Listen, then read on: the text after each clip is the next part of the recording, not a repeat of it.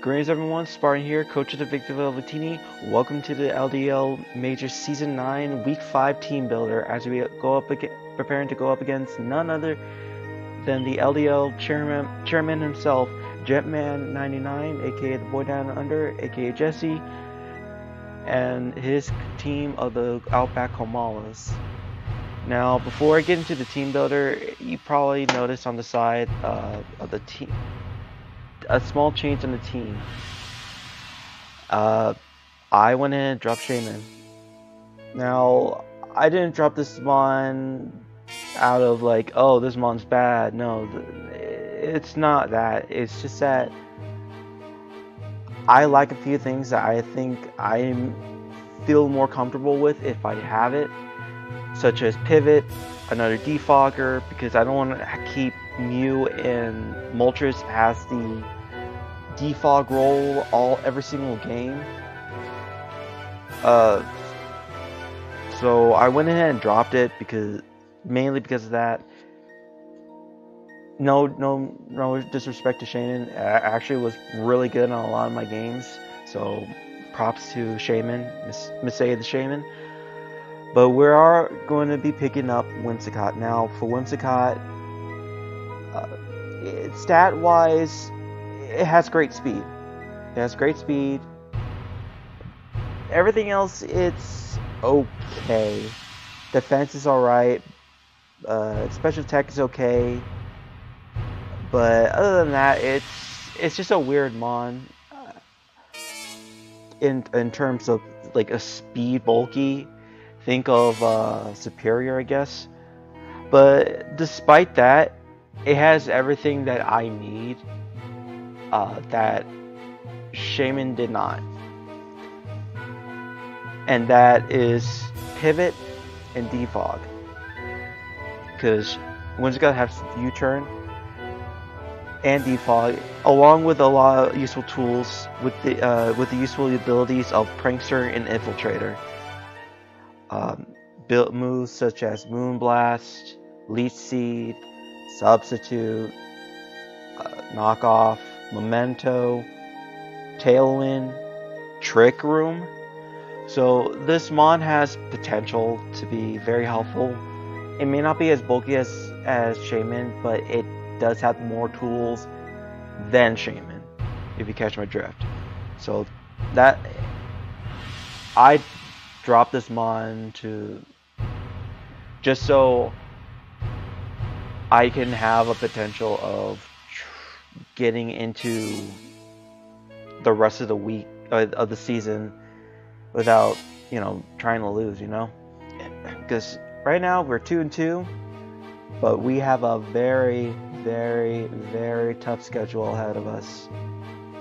Nothing but boys that have high praise and high, like, a lot of them are champions. That's all I have to say. A lot of them are either champions or really, really good players that I've fought before. So without further ado, let's get into the Team Builder. Now, initially, Jesse had like a little bit bulk, excuse me, in Mega Aggron, but apparently a player of ours dropped Megalopony, and Jetman immediately picked it up, like frame 1. So that is a lot to worry. That's kind of scary because you look at my team, the fastest mon I have is Whimsicott, and even then, I still don't think I have the team to, in quote, beat it. Because if you look at it, Tapu Koko pretty much wipes my entire team.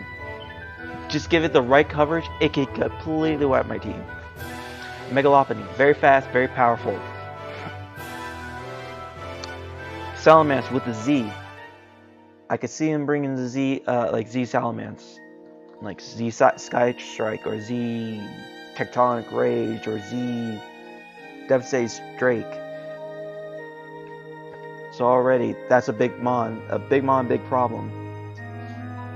Cresselia, already a very bulky, and can even sweep it on its own if you give it the right tools. Darmanitan, I have flashbacks, Vietnamese flashbacks, back from season 7 after I choked that game.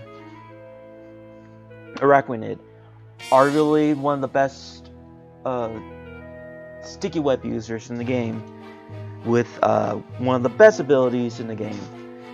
Bisharp, a very threatening mon with great stab, and has good stab priority with Sucker Punch. Donphan, a very physical, bulky, and physically offensive mon that could either run very supportive or very offensive. Gigalith, also a mon that's also very bulky in defense and very bulky in special defense, especially in sand.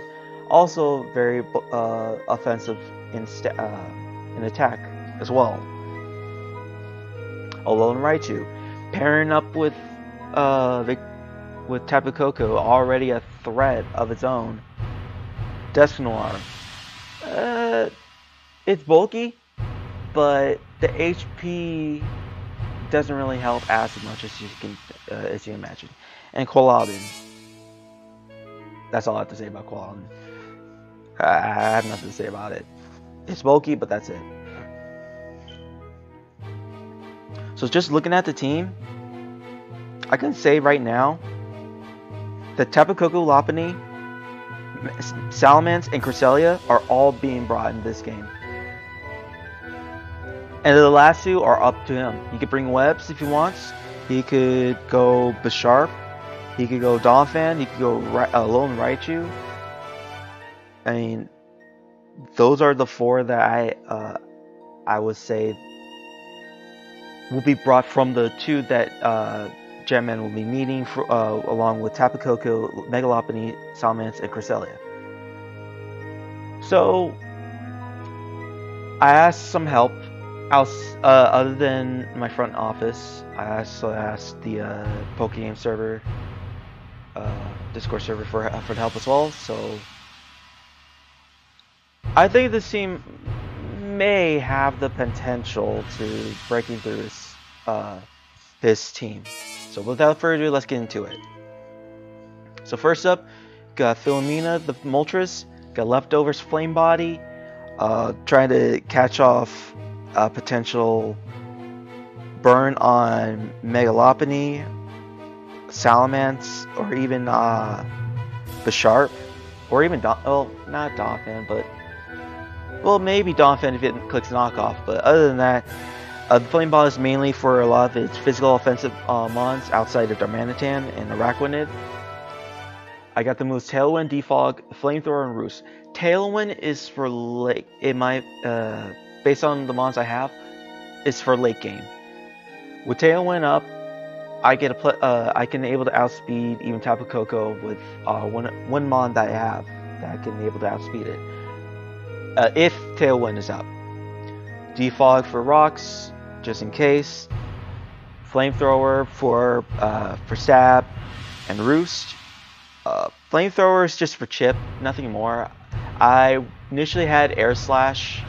Heck, I even had Hurricane over Tailwind, but I think Tailwind might be a little bit beneficial because of Mega Lopunny and Tapu Koko. I got max HP. I got a lot of speed invested into this. Able to outspeed Bisharp, max speed Jolly Bisharp. So hopefully I'll be able to outspeed it, click on the Flamethrower, and take it out before he even thinks about clicking Sucker Punch. Next up on the squad is bringing back, once again, physically defensive Genesis, the Mew, with Rocky Helmet this time instead of Colberberry. I was thinking about running Colberberry, but I think the chip with Rocky Helmet will come a long way. I have Roost, Toxic, Earthquake, and Stone Edge. Toxic is mainly for the Cresselia and Tapu Koko. If I can wither those mons away little by little, it makes my other mods a little bit better to take them out.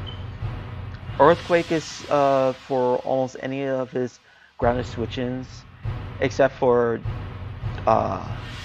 Araquanid, and that's why Araquanid and Salamence. That's why I have Stone Edge as well. If I could get Chip on those mons as well, it'll force him to attack me instead of setting up, because I have both the offensive pressure. That's why I'm running Impish over Bold.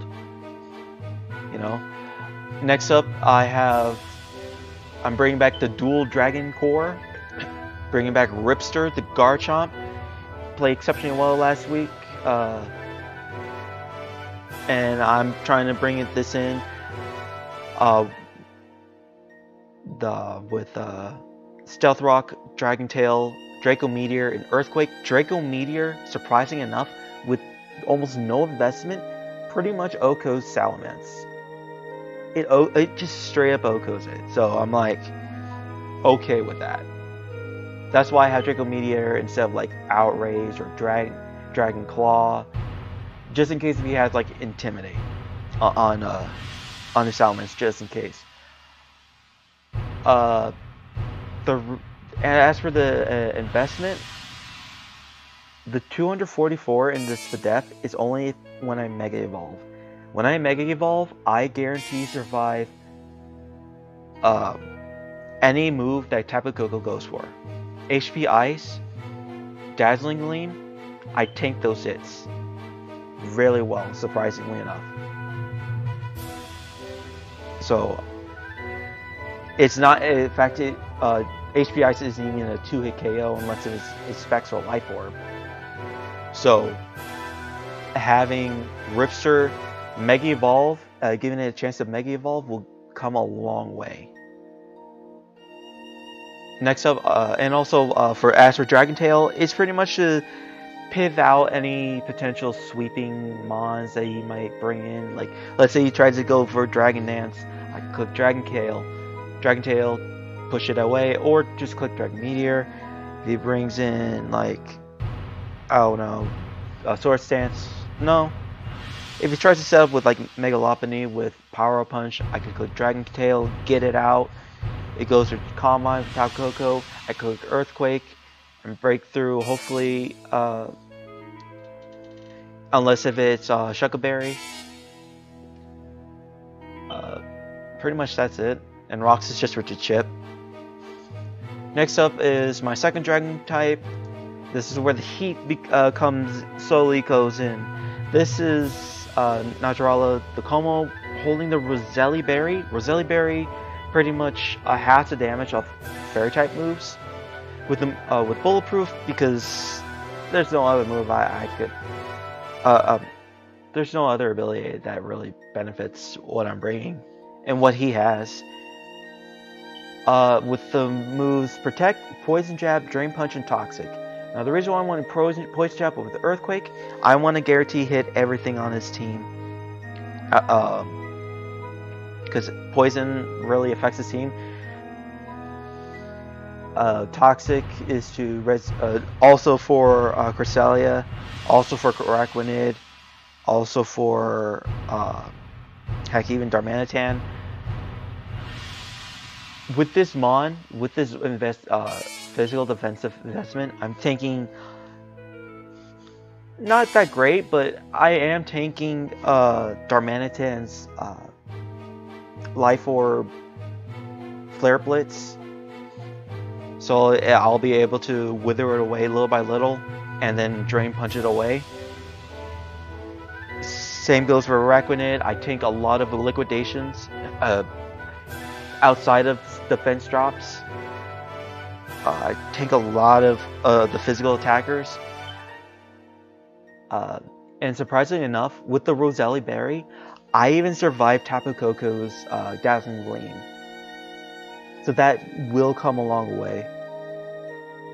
Both Dazzling Gleam from Tapu Koko and Moonblast from Cresselia. So that's why I have Roselli Berry over like any other item like Leftovers or Rocky Helmet. I think Roselli Berry is a great way for me to try to wither away both Tapu Koko and Cresselia. Next up on the list is another mon that's potentially for Tapu Koko and Cresselia, and that's Terabyte the Crocodile. With Assault Vest, I have Moxie over Intimidate. I want to bring Intimidate, but I am not trying to bring this mon in on Bisharp if, let's say, it's like the last mon, or I had to switch into Terabyte, or for some reason Bisharp is running red card and I end up switching into Crocodile. Gives him an extra +1 in Defiant, with the ability Defiant after the well, it'll be a +1. It'll be initially a +2, but it's a +1 because of Intimidate. Anyways, I got Assault Vest. I'm able to tank a lot of a hit from Tapu Koko and Cresselia, letting me use Earthquake and Crunch to take them out outside of berries. Stone Edge just for coverage for Salamence, Araquanid, and then and also Earthquake for Tapu Koko, Darmanitan, Bisharp. I also have Superpower for Bisharp just in case. Other than that, I don't know. I had to be careful with my switch-ins with both Terabyte, with all these three. If I lose one of these three, I'll lose momentum. So I have to be careful when I bring in when I want to switch in, because if I switch in at the wrong moment, I lose. I pretty much straight up lose. So I can't let that happen. I can't let either of these three drop. Otherwise, I lose to Tapu Koko straight up. I lose momentum and lose to Tapu Koko straight up. And then last but not least, this is actually a set that Pokemon himself recommended me to bring, and that is Diancie. So I'm bringing Estelle Diancie. Choice Scarf. Yeah, this is Choice Scarf Diancie. With Choice Scarf Diancie, I am able to outspeed Jolly Salamence at neutral. So I have Naive Nature. I'm running Moonblast, Diamond Sword, Earth Power, and Toxic. Toxic is just like that move that I just didn't know what to give. I initially had HP Fighting, but then I lose all that speed creep that I need. Moonblast guarantees Oko has a good chance. The roll is in my favor to Oko Salamence, Oko Lopunny,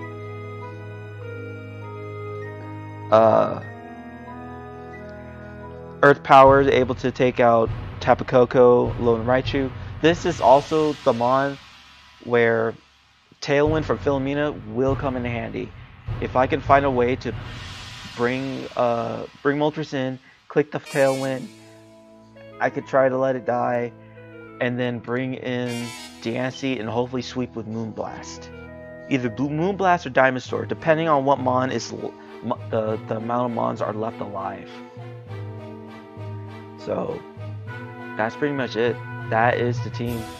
Oh yeah, another thing, because of Clear Body, and it has sticky webs, I'm still able to keep my speed. So other than that, that's about it. As I mentioned before, this is a very difficult game. Not gonna lie. I don't see myself winning, but that's not gonna stop me from trying. Because if I could beat Jesse, cool. If I can't beat Jesse, well, I probably might hear the end of it from Jesse. So that's pretty much it. Just looking at the team. Oh yeah, here's the thing. I initially had a couple of other potential ideas of what to bring. I had one build where I brought I was gonna plan to bring Marini, bring in Toxic Spikes and Toxic, try to wither away from that. Then it just gets botched by Cresselia easily. Even with the Eviolite. Whimsicott would have been good, nice. I actually had it over, what mon? I think I had it over over Terabyte. And it was just like a Light Orb set, but it wasn't really helping. I didn't see it being very helpful in this game because of the Sharp. If the Sharp wasn't there, I would easily bring Whimsicott and able to bring like a Leaf Seed set, you know. I try to slowly wither away his team because I don't think he would ever bring Koala in this game. If he does, cool. If not, then yeah. But other than that, like I said, other sets were like Trick Room Team. Another set was where I used, what was it? Switcheroo Iron Ball to slow down Tapu Koko or Demanitan and try to bop it.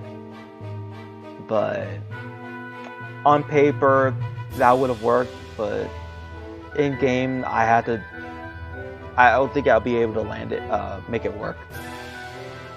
So other than that, that is the team. This is the team, the best team I could think of, I could ask for to use. Not gonna lie.